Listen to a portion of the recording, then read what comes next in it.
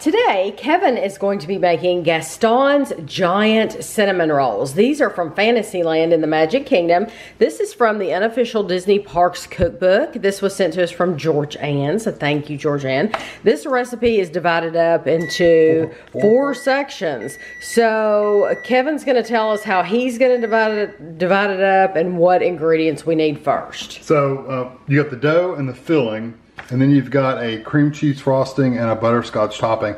Not even going to worry about that right now, but you do want to go ahead for your filling and lay out your, you need 1 cup of salted butter softened. Go ahead and lay that out at the beginning so it can be sitting out and softening up. So for the dough, what I need was, you need to preheat your oven to 375. You need to get a 9 by 13 pan, spray it with cooking spray and just have it ready. We need half a cup of salted butter melted. We need 1.5 cups of whole milk, 6.5 cups of all-purpose flour. You need 2 packages of active dry yeast. We just use the Rapid Rise. You need a 1/2 cup of granulated sugar, 1 teaspoon of salt, 1/2 cup of room temperature water, and then the 2 large eggs. So what we're going to do is in a bowl, that's with my milk right here, I'm just going to combine my eggs, and not my eggs, my butter and my milk together. And I just melt my butter in the microwave. It's just quicker and easier that way. And I've got a fork here just to make sure it's just mixed together. I don't know how important it is to do this, but it'll definitely cool off your melted butter. All right, so in your mixer, you do need a mixer for this. You're gonna need your paddle and you're also gonna need your dough hook. So we're going to combine 2.5 cups of the flour.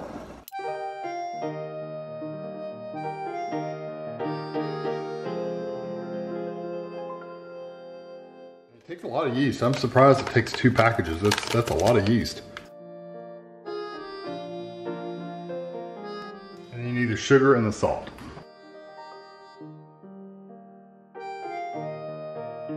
And then we're going to add the water, eggs, and butter, and we're going to slowly mix it.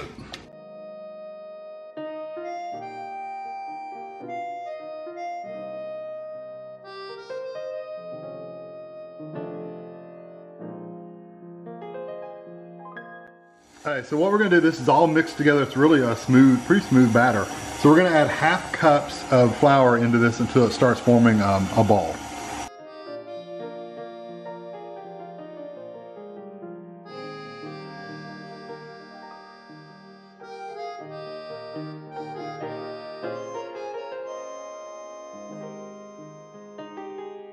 So I've made this to the point, it's gotten to the point where it's so thick that the paddle doesn't do a good job.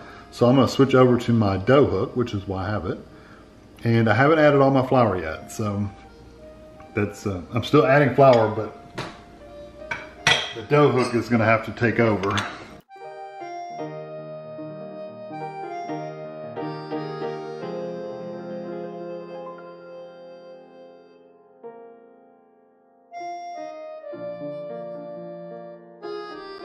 It's pretty much forming a ball. I don't want to turn it on now because it's loud, but you need to knead it with the dough hook for 5 minutes and let it just knead out, and then I'll be back. So that's all kneaded. It's been kneading for 5 minutes, and what you're supposed to do is remove. You can see it wraps itself up way up here, and I've turned this oven on like a couple times and scraped it, and it still gets up at the top. It's annoying. Anyway, what you're supposed to do is, it's a very sticky dough. I mean, it's sticky. Get some flour on my hands. What you're supposed to do basically is take it out of the bowl real quick and just throw some flour in the bowl and let it rise. So I'm going to take this out.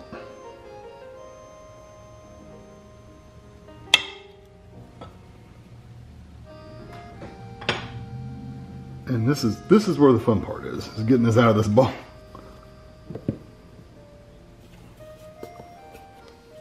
And you could have kneaded this on the counter too, it was just taking you a while.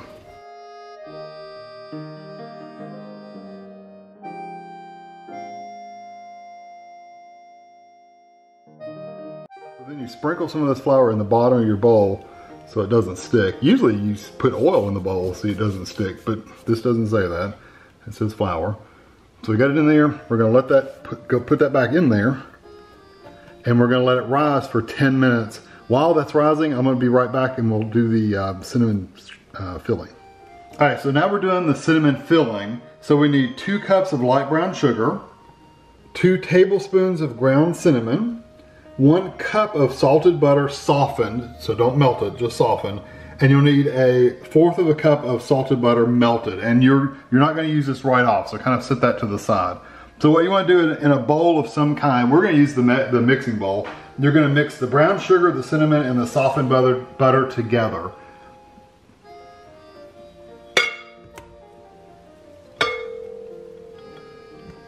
And I'm actually gonna cream this butter just a little bit to make sure it's smooth.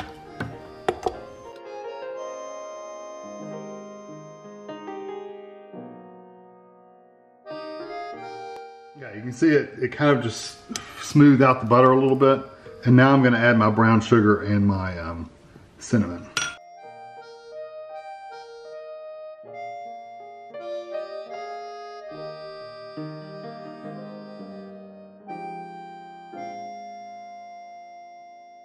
Brown sugar and buttermilk mixture is perfect. It's perfectly mixed up. We've got parchment paper on our table because you have to roll this out into a 2x3 sheet of dough. So it's gonna be pretty big. It didn't mention flouring it, and parchment paper I may not even have to flour it, but just to be safe and sorry, I put a little flour out there. I've got a rolling pin, I've got my flour just in case I need it, and I've got my pastry cutter or my cutter or whatever you call it. I got a little flour on my hands, because I just know it was really sticky when it went in, so we'll see how sticky it is now. And this is the part I'm not necessarily looking forward to. Is rolling this out. It's a pretty soft dough though, I do have to say that. The bad thing is parchment paper likes to slide around a lot, so. But our countertop, Kevin actually got a ruler out and measured it. And we didn't have enough space on our regular countertop. So I would recommend you use your kitchen table for this. So he did use, like I said, he got the ruler, and so he knows about. I know roughly about how big it goes. Yes. And I've got the ruler over there. I can measure it again. Right. It's a very elastic dough.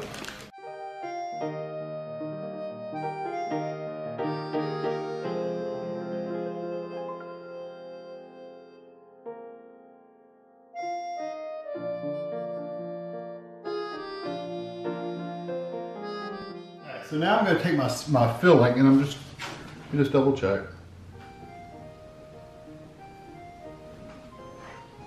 Close enough. Close enough for government work, right? So I'm going to take my filling and I'm going to spread over the entire thing.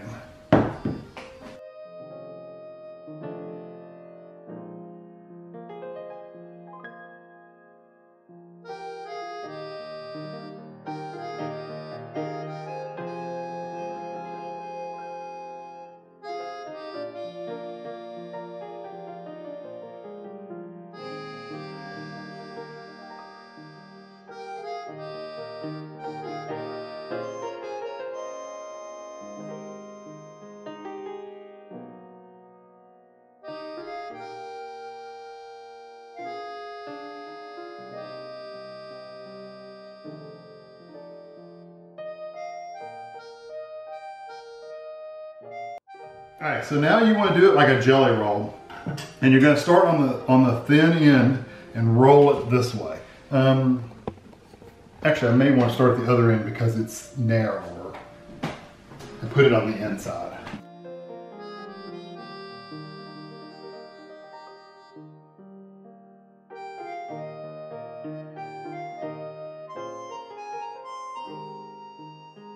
I've got my pan, I've got my melted butter here, and it basically, while this thing's huge, you're really only gonna make 2 big ones, which is a little strange, but that's how it is.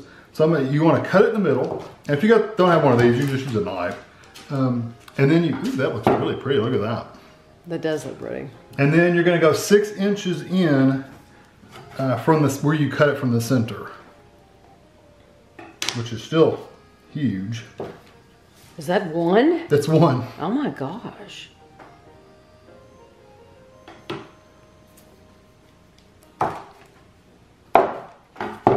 And you want to put these Oh my goodness. roll side down in your pan. And you want to pour your butter over top of them. Do you save some butter for the rest of it? No, you just pour it over. Now, it does say in the recipe book to use the other one, to use the remainder to make regular size ones. So I'll probably do that as well, but you just put those on a baking sheet and stuff. So I'm gonna let this sit for 30 minutes and let it rise for 30 minutes just like it is. So I'm gonna move it over on top of my stove actually where it's a little warmer and let it rise. All right, so for the remainder, we've got a pan here with just the cooking spray in the bottom again. And you just wanna cut these in 1 to 2 inches. I'm gonna do about 1.5 inches pieces. And you just wanna put them in your pan. And they're still gonna be pretty good size.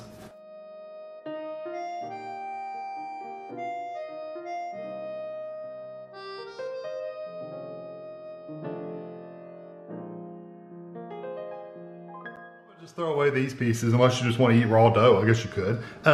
These you don't. It doesn't say to put butter on these. And when I put the other ones in they don't have. It doesn't even say you have to let these rise. But I'm gonna let them sit just as long as the big pieces. And then we'll be back. I'll tell you how long to bake all of it.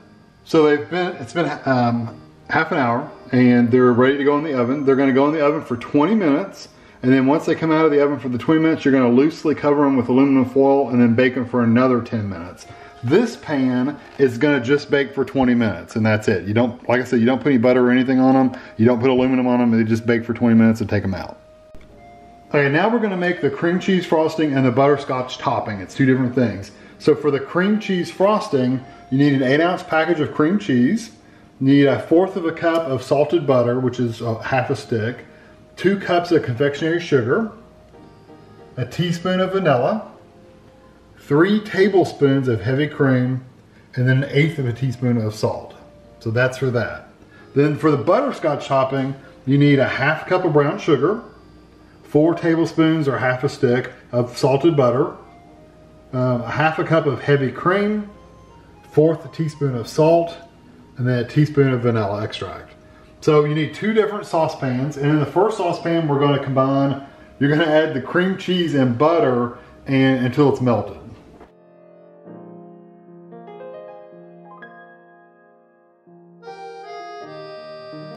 That's gone. That brown sugar smells so good. Then the other one, you're going to put the brown sugar, butter, and cream in, and you're going to let it melt.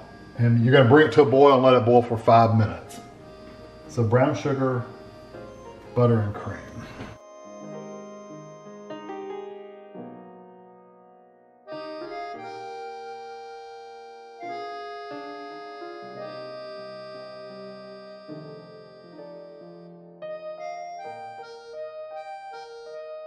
This is I'm just gonna melt this all down and just get it all melted, but you do need to stir this one frequently while it's boiling, because it will boil for 5 minutes, but it may stick. So you just wanna make sure you stir it up really good. And this one's gonna take a while to melt, because cream cheese, I don't know that I've ever melted cream cheese, to be honest with you. Not in a pan. So this is gonna get melted, and then once it's melted, then we'll add the other stuff. The actual big, I can tell you the cinnamon rolls that are the regular size look beautiful. I mean, they look gorgeous. The big ones are awful looking. They've fallen over. One of them fallen over and like collapsed. I mean, the whole side's busted out of it. The other one's kind of falling sideways, and it doesn't look too pretty either. So we'll see what it looks like when it comes out, but right now they're not looking good. This started to boil, so I've got my timer set for 5 minutes. I'm gonna let it stir it every once in a while, but it's gonna keep going. Now for the cream cheese, it's all melted now. So I'm gonna turn off the heat, take it off the heat, and I'm gonna add my powdered sugar. Hopefully a little bit at a time. Don't want to make a mess is what I meant.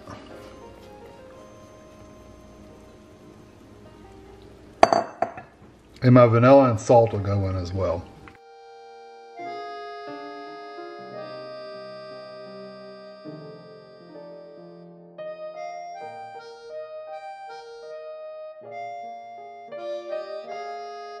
This is your cream cheese frosting, and we're gonna set it aside, and it's gonna cool off a little bit. It'll thicken up a bit.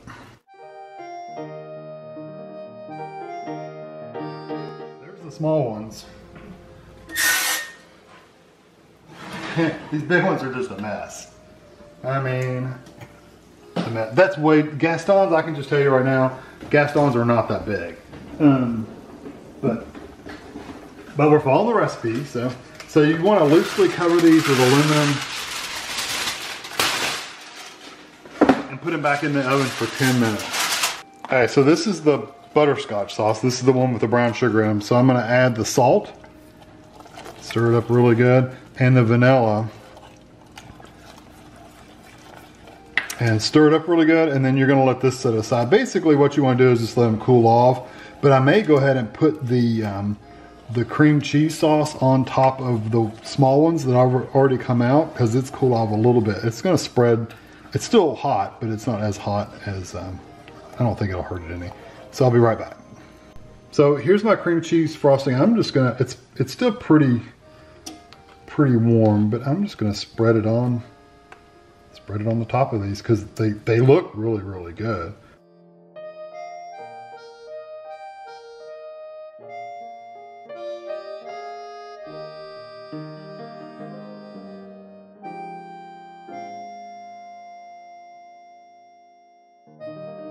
And my butterscotch, like I said, it's literally just coming out, but it's gonna be super hot.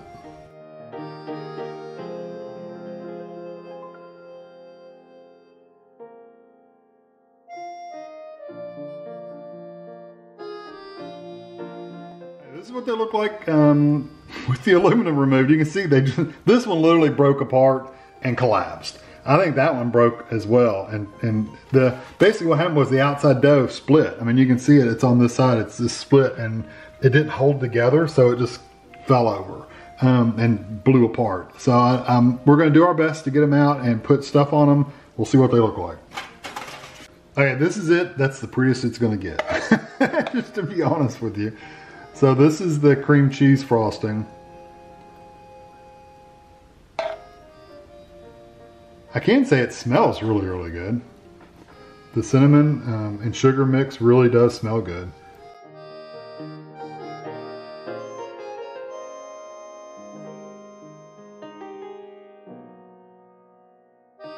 All right, so this is the butterscotch, and I'm gonna attempt to drizzle this a little bit.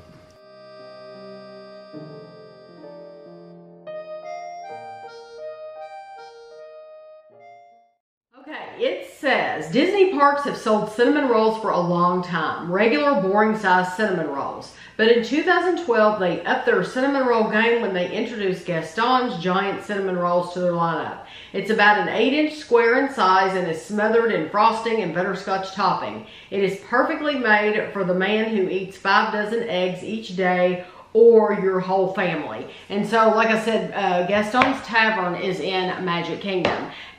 This Let me just say, is ridiculous. That picture is a lie. This picture is a lie. There's no way that picture is that tall thing. No, this picture is a knot. And Kevin, you saw he measured. They made you make it too tall. It needed to be wider, so that it wouldn't topple. It needed to be wider and not so tall. But this is just a complete and utter lie. That is probably one of these. It's a regular, yes. If you look at it, that's beautiful. I mean, that looks really, really good. So if you wanted to use this recipe and make regular cinnamon rolls, yeah, do them an inch and a half. Came out perfect. I told Kevin, this looks like a turkey that its head's been cut off. Well, that's what it looks like. The problem was the dough busted out on one side, and once it did that, it just all fell down that side. Mm-hmm. There was no holding it up. It's not stiff enough to hold up. Now, I've seen pictures of people that have done this recipe, and theirs was upright, but it was a really tall, it didn't look like the Gaston. It's just like, it just didn't look like it. It's just, Gastons aren't tall, they're fat. No. So anyway, I just think it's anytime we go to Walt Disney World, we order the cinnamon roll. And I'll be honest with you, That's one of our favorite things to do. It's one of our favorite things to do, but I've seen recent pictures of the cinnamon roll, and it looks different than when we were last there. If I can find the footage, then I will insert the footage. I'll put the footage at the end. I'll add it to the end of the video so that you can see the actual size, because this isn't it. This, I don't know what the author of the cookbook was thinking. This is not the size. No. Even if it had have not toppled over, it was way too tall. So it still isn't right. Mm-hmm. It's good though. I love the flavor. Eat this instead of that. Oh, okay. Eat this, not that. Well, that's fine, but this is more realistic. Okay, here we go. It's cooked. Mm-hmm.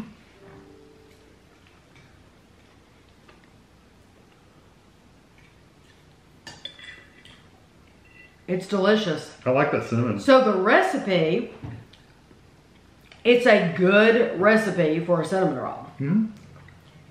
It's just that for Gaston, I think it failed. I do not think this represents Gaston as far as the size of it goes.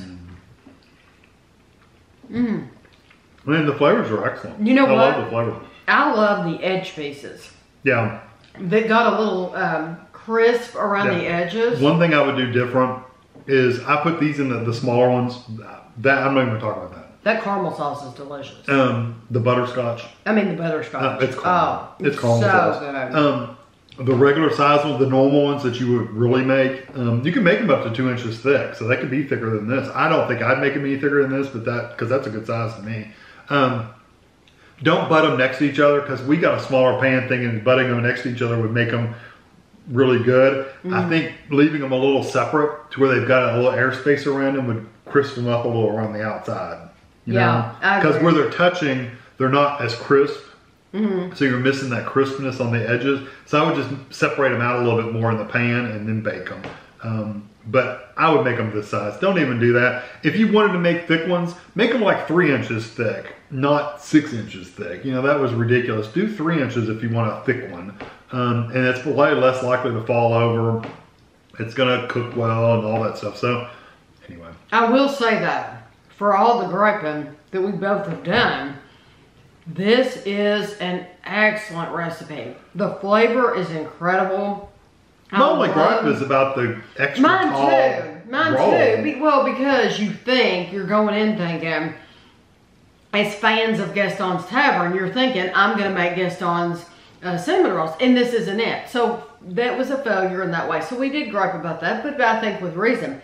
But this is an excellent, excellent recipe. This is better than like Pillsbury. Oh yeah, that's what I was gonna say. If you buy any of those cinnamon rolls, I don't care what brand you bought, this is better. This tastes better. The flavor is absolutely incredible. Love it. Very, very good. Love the cinnamon. Love the sweetness of it. That caramel sauce, the butterscotch sauce, and with that cream cheese frosting. And I could have used more. There's some in the pan. Oh yeah, we still have. Well, we haven't frosted our other one, so there's another giant one that can be frosted, or you could add more to what you have. But this is incredible. And Kevin brought up the point: if you wanted to add pecans or something, if you wanted to add pecans to the top, you absolutely could.